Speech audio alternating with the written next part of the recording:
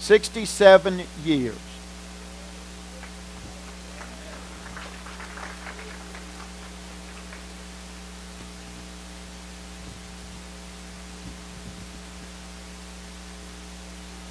That's for you.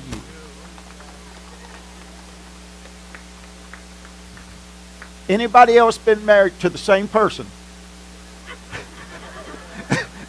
for 60 years? 59. 58. 59 years?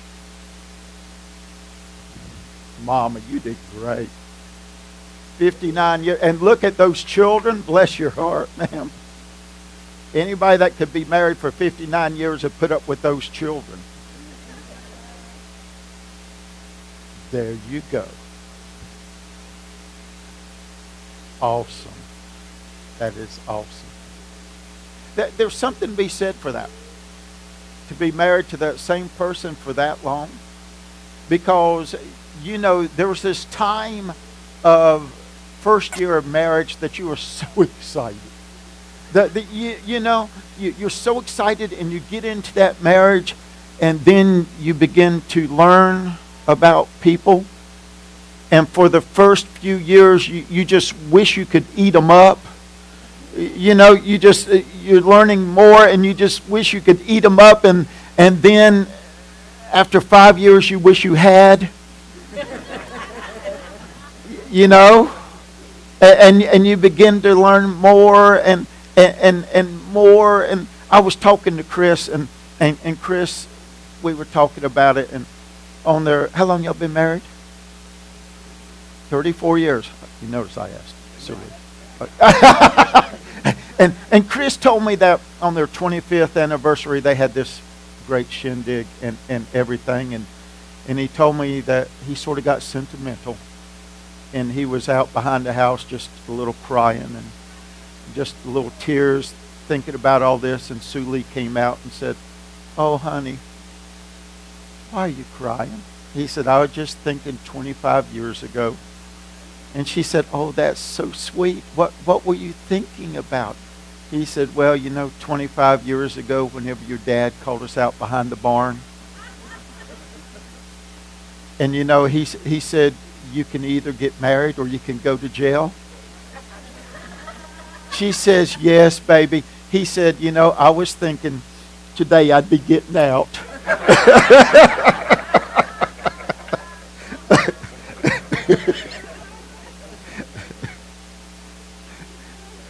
Yeah. Oh, not her dad, it was her mom.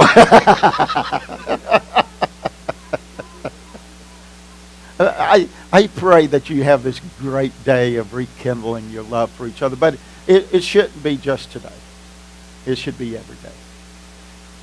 And if you know Christ as your Savior, there's a more passionate love. In 2 Samuel chapter 6, if you remember just briefly, last week we talked about how that the Philistines had taken the Ark of the Covenant, and through the things that God did to them, they sent it back to the Israelites. And it was housed, it was camped, it was kept at the home of Abinadab. And their son Eleazar was given the task of keeping the Ark of the Covenant, guarding it. Well, Eleazar, he passed away, and for 20 years the Ark of the Covenant remained in the home of Abinadab. David becomes king, and David's desire is to bring the Ark of the Covenant, the presence of God, to Jerusalem. And look with me in 2 Samuel chapter 6, verse 1. David again brought together all the able young men of Israel, 30,000. He and all his men went to Bowe in Judah to bring up from there the ark of God, which is called by the name of the Lord Almighty. We would say El Shaddai, who is enthroned between the cherubim on the ark. Verse 3. They set the ark of God on a new cart and brought it from the house of Abinadab, which was on the hill. Uzzah and Ahio, sons of Abinadab, were guiding the new cart with the ark of God on it, and Ahio was walking in front of it. David and all Israel were celebrating with all their might before the Lord with castanets, harps, lyres, cymbals, sistrums, and cymbals. When they came to the threshing floor of Nacon, Uzzah reached out and touched hold of the ark of God because the oxen stumbled. The Lord's anger burned against Uzzah because of his irreverent act. Therefore God struck him down, and he died there beside the ark of God. Then David was angry because the Lord's wrath had broken out against Uzzah, and to this day that place is called Perez Uzzah. Verse 9.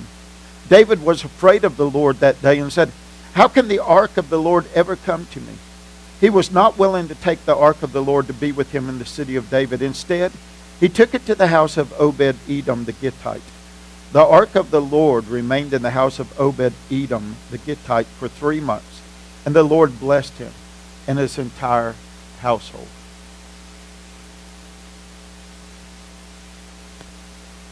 For those of us that were raised in church, for those of us that have been Christians for any length of time, there is something fearful that takes place in our life if we're not careful. And that is, we become comfortable with God. See, the Ark of the Covenant had been in the house of Abinadab for 20 years. And Ahio and his brother Uzzah had grown up around it. And whenever you grow up around the things of God, if you're not careful, they become so familiar that you're not challenged, you're not moved by the things of God anymore. Many of us, we grew up praying at meals. To pray at a meal is second nature. Many of us, we grew up praying before we went to bed. Say your prayers. To pray before bed, second nature. Some of us grew up in church and we learned the books of the Bible. You know, we could repeat them. Some of us learned Scripture. We can repeat the Scripture. Some of us, we know the songs. I grew up, like I told you last Sunday, we were there every time the doors were open. I can sing most hymns without the words. But the problem becomes this. If we're not careful, it becomes repetition instead of worship. They begin to set the Ark of the Covenant up on the new cart, and they begin to take it towards Jerusalem on this oxen. Understand, this is contrary to what God's Word says. The Word of God says it is to be carried by the priest. It is not to be set up on the ark, on a cart to be taken. It's not to, even if it is a new cart. God said that it is to be carried by men who are set apart unto leading people to worship Him. And they are to carry it in front of the group as they go anywhere. If you and I are not careful, we become so comfortable with the things of God, and in the church especially, we become so comfortable that we begin to veer away from what God desires, and we begin to do what we want to do. It would be easier to do this. It would be easier to do that. It's easier to build a cart, a brand new cart, put the Ark of the Covenant on the cart, than it is to get men to carry it all the way from the house of Abinadab all the way into Jerusalem. Much easier. It's not always easy being a Christian, though. You can't always take the high road. Sometimes you have to go through the valleys. And what happened was, as they are heading towards Jerusalem, the oxen, God's Word doesn't tell us that they hit a hole or what happened, but the oxen stumble, and the Ark of the Covenant begin to tilt, and naturally, out of response to that, Uzzah says his hands up to stop the Ark of God from falling. And when he touched the Ark of God, God struck him dead. We would say, how horrible. He's just trying to touch the Ark of God. And we would make excuses for Uzzah. We do that. But the thing is, he did wrong according to the Word of God. He did wrong according to God's Word, and when you do wrong according to the commandments of God, there is no excuse. I know a guy in South Carolina was one of our deacons, and I love him, and he's great. And he said, so many times, he said, but Brother Stephen, I'm just human. We cannot use that excuse before God. Yes, we are just human. God knows that. That's why He gives us His Holy Spirit. If it wasn't for the Holy Spirit, then we could say, oh, we're just human. But God indwells us, and He gives us this power to live a life that is sanctified unto Him. And whenever you and I don't do church, whenever we don't do life according to the Word of God, we cannot begin to please God. We cannot. I want you to look there as we have got to number 2, or the first one on your outline for today. I want you to know that you and I, we must love God, but we must have a fearful love of God. We love God. I grew up in a household that my dad loved us. I wish everybody had that type of household, but a lot of you didn't. My dad loved us so much, but the thing was, whenever Daddy cleared his throat at the supper table, we knew to straighten up. There was a fearful love of my dad. You know what I mean? You love him, but I'm not going to backtalk him. Why? He's my daddy. And you don't backtalk daddy. I remember one time one of my sisters was teaching a backyard Bible club, and the kids were messing around and everything. And it's funny how things stick in your mind. But I remember this one comment that my sister made to the kids that were playing around. She looked at him and she said, "You need to be careful because you don't play with Jesus." And we have forgotten that. We have forgotten that we don't play with Jesus. God is to be loved. Yes, Jesus says so in Matthew chapter 22. When asked, what is the first and greatest commandment? Jesus said, the first and greatest commandment is thou shalt love the Lord thy God with all thy heart, with all thy soul, with all thy strength. Yes, love Him. But be careful you don't get too familiar with God. Be careful. Because look there on your outline. The reason we ought to fearfully love God is because God is holy. In 1 Peter chapter 1, verse 15 and 16, Peter writes, and remember, he's writing to the early Christians, and Peter says, "But now you must be holy in everything you do, just as God who chose you is holy. For the Scripture says, you must be holy because I am holy." Literally, what the Greek says there is, you must be holy after the pattern of the one, capital O, who is holy. The Greek lays it out, you must be holy. Not that you and I can pick our holiness, not you and I can choose how are we going to be holy, but it lays it out that I am to be holy after the pattern of Almighty God. Now, we're going to say, oh, I'll never get there. I'll never get there. If you're a child of God, one day you will. But that should not cause us to cease striving to be holy. You know what holy is? It is to be sanctified. And we don't use that word a lot in churches anymore. We don't use the word sanctified because it's this long word, and people, we like to cut everything down and we like to do it, just right. Well, listen to what sanctification means. To be sanctified means to be separated from the desires of this world unto the desires of God. It means that my whole life and everything that I do, I separate myself from the desires, the fleshly desires of this world, and I separate myself unto God, because if I'm going to leave something, I've got to go to something else.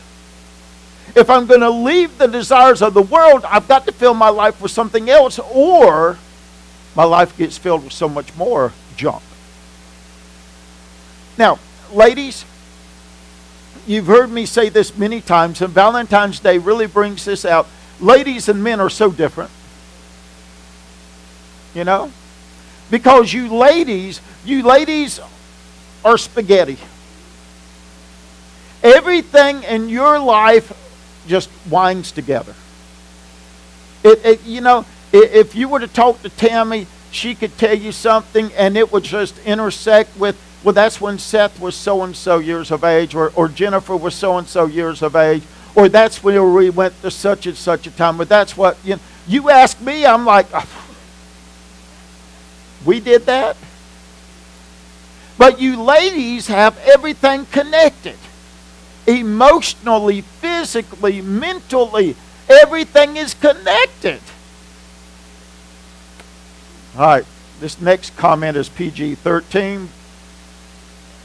That's why your man can come home from work and go, hey, baby, let's spend some time together. And you go, you don't know the day I've had. You do not know the day I've had. Right? And it has nothing to do with you spending time together, but everything's connected. Do you know this morning I got a phone call from so-and-so, and then what happened was the dog knocked over the trash. It got into the trash can. And did you know that this afternoon, whenever I got ready to get ready for supper, the oven wouldn't work? And then, now the guys, us guys, we've got everything in little compartments, little boxes. And when we put something in a box, we can push that box away and not worry about it. That's why you can look at a man and say, what are you thinking about? Nothing. And he's telling the truth. He's telling the truth. He's in his nothing box. He pulled that little box out, got in the nothing box, and you don't understand it because you're spaghetti. And that's why he could have had the worst day at work. And on the way home, he puts the work box back into its slot, and he pulls out that, hey, baby, that box. And he walks in the door, and he is, hey, baby. And you're, you don't know, I don't know. It's true, isn't it? It's true. But here's the scary thing. Here's the scary thing, because we as men, if we're not careful, we want to put the things of God in a box by itself and close the box and open it only when we need it. You see, God is not just to be closed into one box. God is to permeate all of life. And my relationship with God is so much bigger than what can be contained in a box.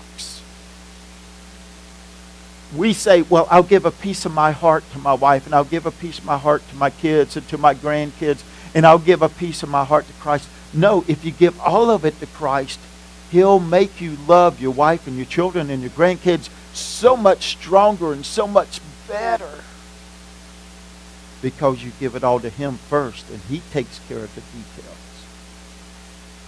To be sanctified means your desires of this world are given away. Now, it doesn't mean you don't get anything. It doesn't mean you can't like a good piece of pecan pie with ice cream on it, or red velvet cake, or homemade apple pie. It doesn't mean that. What it means is my cravings for God are greater than the cravings for this world. And can I tell you something? This past week, Sharon Moriarty, her husband Jerry, went home to be with the Lord. And as I was talking to him week prior, Jerry had come to the place in his life, physically, he had been hurting for years. And he was just tired of it. And his desires to go to be with God was much stronger than his desire to be here. See, there's something that takes on in your life of the desire to God. As you become holy and you become holier and you become more closer to the Lord, there's something that takes over, that the things of this world, they don't have that great. They don't have that on you like they used to. And it's called being sanctified. It's something that the Holy Spirit does in our lives. We can't do it on our own. It's whenever you give more and more release into the power of the Holy Spirit, and the Holy Spirit takes your life and it begins working in your life, and it gives you more and more of a desire for God, and it gives more and more of a desire of what God wants in your life. Years ago, I went to a Billy Graham evangelistic conference. And in the conference, there were over 800 of us there from 80 different countries. And I was there, and I got to be honest, I grew up Baptist. You know, I grew up conservative Baptist. I grew up very strict, conservative, straight-laced Baptist. In other words, whenever I was in that praise service years ago at the Billy Graham conference, I didn't know what to do with my hands. And there were people from all over the world raising their hands and praising God, and I was going, because Baptist, you don't raise your hands. You know, and you don't sway. And if you're careful, you might get away with picking up one foot and putting it down. But you definitely don't move 2 feet, because that's dancing. And we as Baptists don't dance. You know, I didn't play pool until I was 18 years of age. I never went to a movie until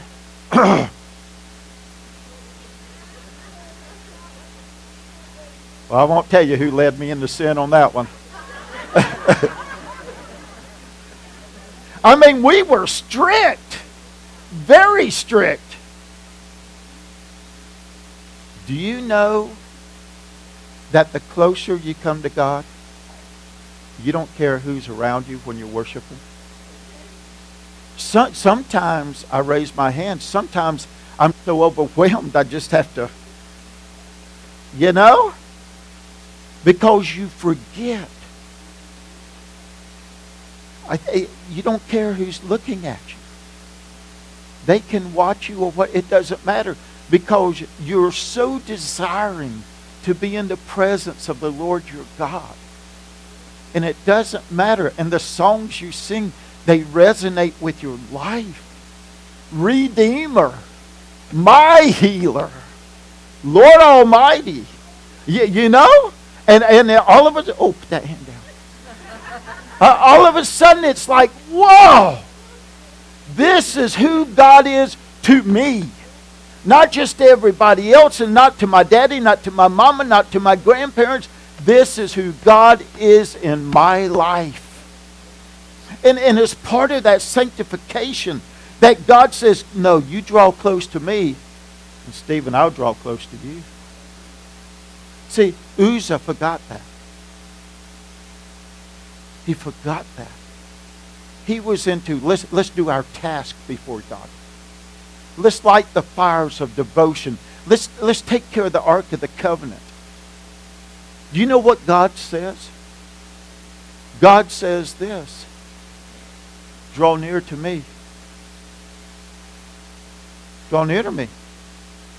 I'll draw near to you. Wash your hands, O sinners. Cleanse your heart. Draw near.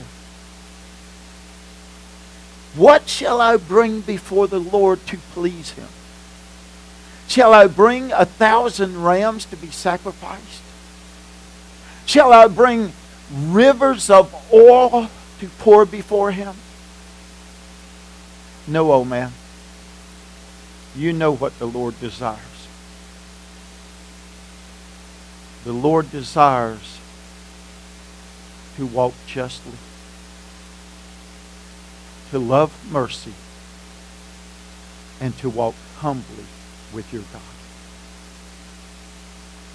The greatest thing God desires is not all this other stuff that we do, and praise God for some of you that decorate, and praise God for, man, I walked in rose petals, woo, you know, right? I forgot we had a white pastor here. I thought we were getting into it today. It's going to be great. You know it? Because let me tell you something. The black churches I've been in know how to worship. I thought, here we're going to have a good Sunday this morning. Here's the deal that we ought to all forget about everything else. And it's about walking humbly with God. And to do that is to be sanctified, to be moved closer to God. Sanctification is the act, or it's the process of acquiring sanctity. To sanctify is to literally set apart for a particular use and a special purpose or work, and to make holy or sacred. Did you know? Have you ever thought about this? If you are a child of the King, redeemed by the blood of Jesus Christ, your life is to be sacred. Think about that just a moment. The life you live is to be sacred unto God. It is. That's why the Holy Spirit convicts us of sin. To purge ourselves of sin so that we become more like Jesus Christ. You know when you first get married?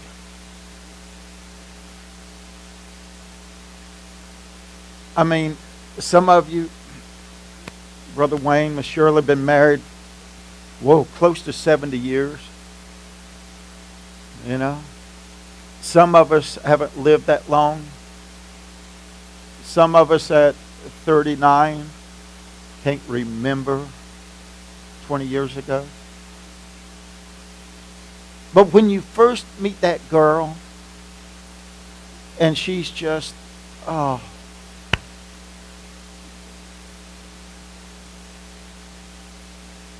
and your heart skips a beat. And you look at her and you just, you remember that? Guys, do you remember whenever you used to go to pick her up? And she used to say, I'll be ready in a few more minutes. And you said, oh, take your time.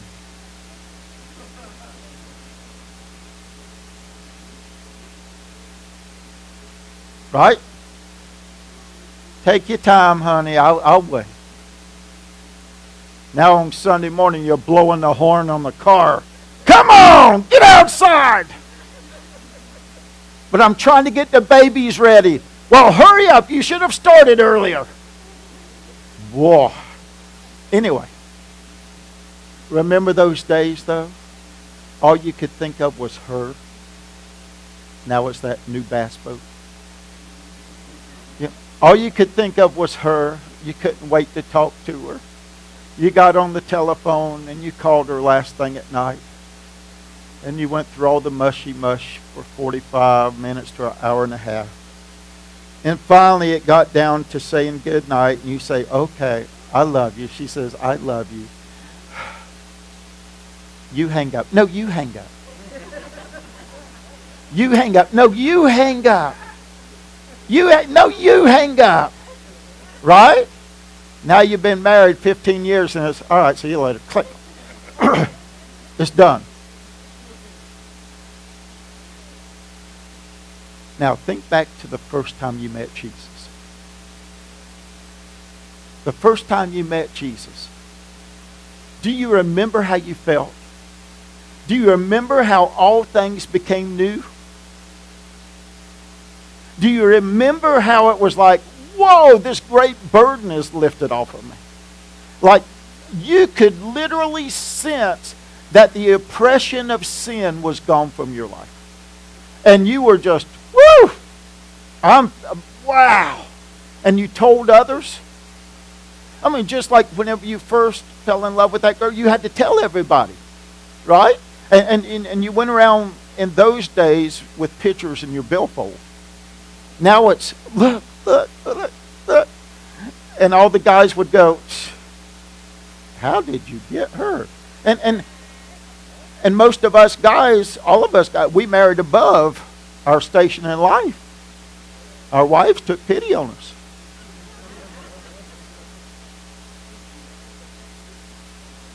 And it's the same way with Christ. Out of His great love for us, we came to know Him. And we fell in love with Him because He first loved us. But here's the problem. Just like the wives in our marriages, same thing is true within our Christian life. It can get cold. You have to work at your marriage. You have to work at your marriage to keep it going. If you don't, things begin to get cold. You have to work at your relationship with Jesus Christ. If you don't, things get cold. And we soon forget If we're not careful, we soon forget what it meant to be in love. I've heard so many people say, well, I love him, but I'm not in love with him. Oh, get over it. You know? Same thing is true about Christ. A lot of people, we fall in love with Christ, but then if we're not careful, we soon get over it. And we've got to go back to that beginning point. We've got to go back to the realization of who God is and that God is holy. But not only should we fearfully love him because he first loved us and because he calls us to be holy, but we should fearfully love him because our God, my God, is a consuming fire. You see, my God is, I cannot explain who he is. Go back and read, and I told you last week, go back and read Ezekiel chapter 6. Isaiah chapter 6 or Ezekiel chapter 1. And especially Ezekiel chapter 1 because it talks about the radiance of God. Our God is a consuming fire, and everything that is impure, everything that is sinful, it is consumed in him. It's done away with. That's why natural man cannot stand in the presence of God. We would be consumed. One day, and Peter talks about this, one day this world will be consumed by fire. Purity just done away with. We have made such a wretchedness of what God created to be so beautiful and pure and holy that God will destroy it by fire. But God is consuming fire. Look, in Hebrews chapter 12, since we, and put your name there, since Stephen is receiving a kingdom it cannot be shaken, let Stephen be thankful and worship God acceptably with reverence and with awe, for our God, my God, your God is a consuming fire. There is a point in our life that you and I have to understand the holiness of God. And not only that God is holy, but our God is powerful, and his holiness, the holiness of God, is a consuming fire. My sin will not allow me in the presence of Almighty God. It will not. And every time I sin before God, it begins to break the communion that I have with him. And every time I willfully and I with gusto sin, and understand that we willfully sin so often. We desire the things of this world. We do. We desire the things of this world, the lust of the flesh, the pride of life, the desires, the lust of the eyes. And every time we go towards those things instead of retreating unto the love and the holiness of God, we sin before him, and that sin cannot, will not stand in his presence.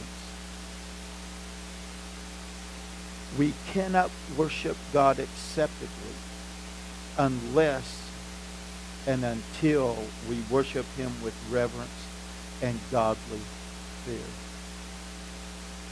Hebrews 10:31 on the outline says this: it is a fearful thing to fall into the hands of the living God.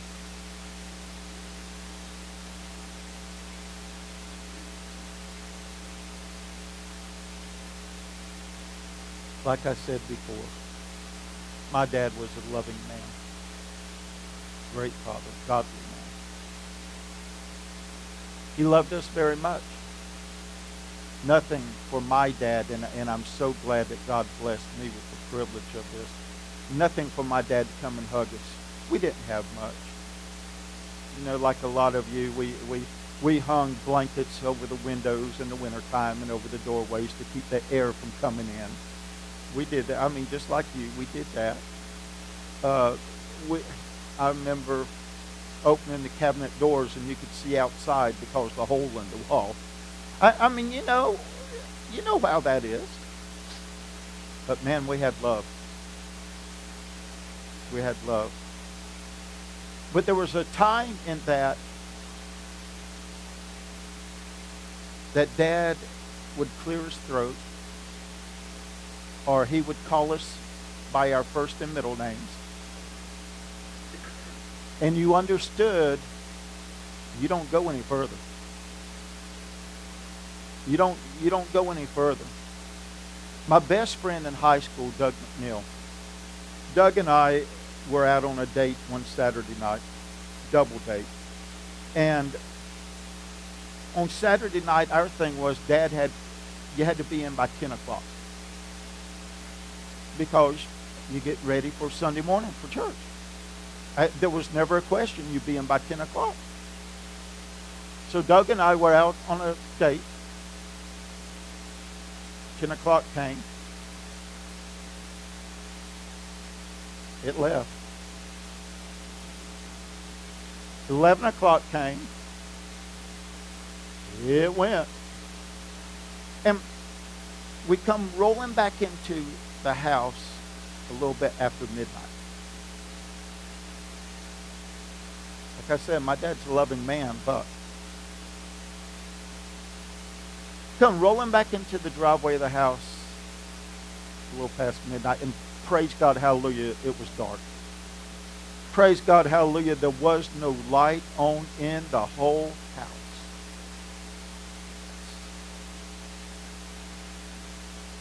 So I got out of the car, closed the door real quietly.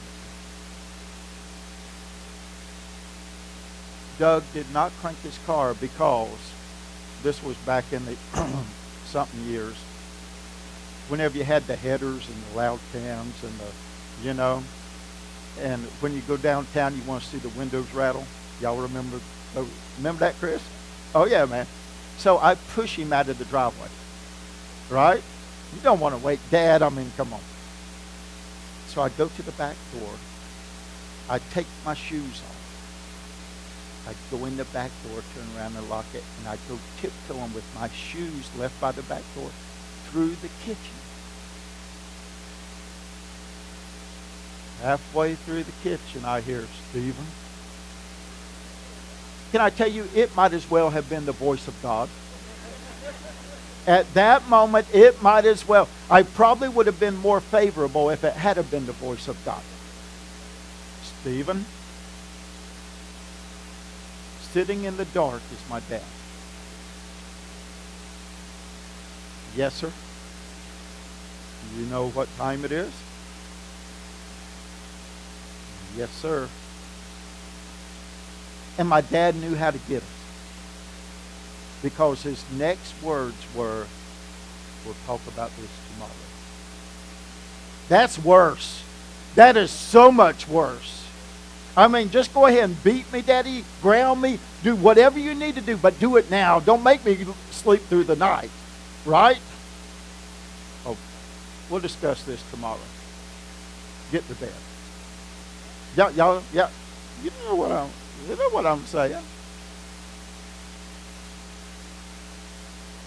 God does that with us. God does not strike us dead immediately now. I'm sure there are some times that God has. I'm sure there are some times that God is just... But you know what God does according to Romans chapter 2? God allows us this time. And Paul writes in Romans chapter 2, verse 2 or verse 3, and he says, do not be ignorant about this. Don't think that the long suffering of God means that he's okay in my sin. Don't, just because God doesn't strike you dead today, don't think God's saying it's okay that you're sinning. Paul says what he is doing is that he is giving you time to repent and to turn back to him. See, that's how much love he has. God has so much love that he wants us to come back to him. But there's a problem. The problem is this: if we keep sinning without confessing, without turning back to him, There comes a point in a time that God says, enough is enough. I believe that so much. I've seen it so many times in the years of ministry. Whenever people were saying one thing, I'm a Christian, I'm a Christian, I'm a Christian, and they were living one different life than following Christ. And I've seen time and time again where God would speak to them, and they would get back out and do the very same thing, and God say, okay, that's enough. See, you don't play with Jesus. You don't play with God. The only way to worship him is through reverence and with awe. Because our God is a consuming fire. And there may be something in your life today that you have to go, God, this is Valentine's Day, and I just want to tell you I love you. I know that you love me. But Father, you know, I've been stretching that point for a while, God. I've been stretching that point that I know is wrong, that I know, God, you're not pleased with my life. I know I'm a child of yours. I know I'm a child of yours. You ever been there? And God says, the only reason I've let you get by so long is because I wanted you to turn to me in repentance. See, 1 John 1:9 says, if we confess our sins, he is faithful and just to forgive us of our sins and to cleanse us from all unrighteousness. But the key is that we confess, then he forgives. Read Romans chapter 2, because there's a time that God says enough is enough. Our God is holy, and he calls us to be holy. Our God is a consuming fire that destroys our sins and devours the sins of mankind. And God calls us to respect him. And just like Uzzah, there comes a point that God says, okay, enough's enough. You don't go past the where you play with the things of God and you don't get chastised for it.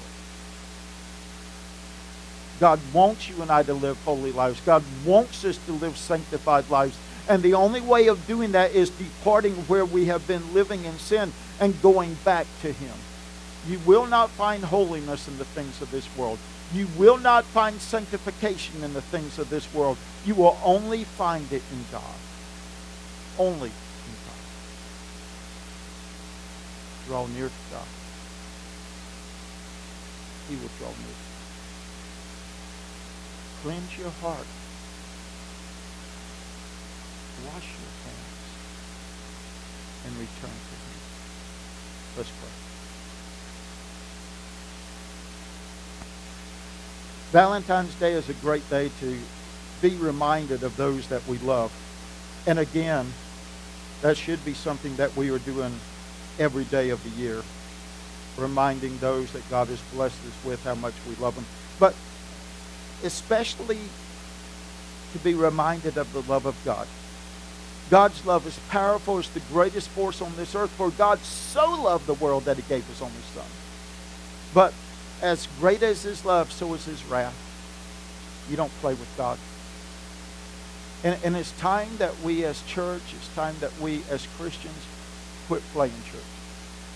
It's time that we quit playing as Christians and that we begin to really worship and we begin to follow him in our hearts and our lives.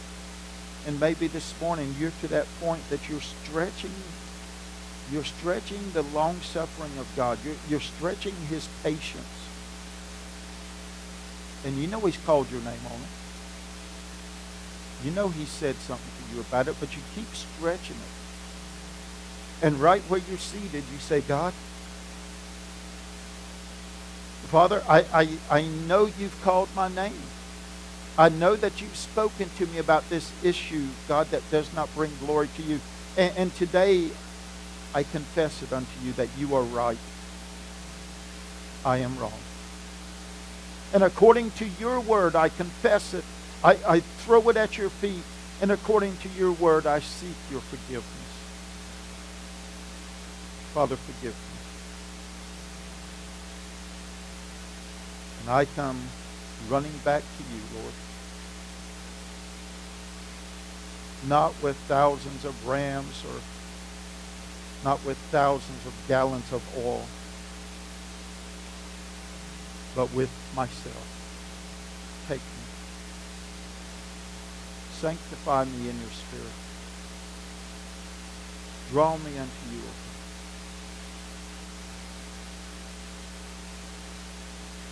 I want to be back close to you.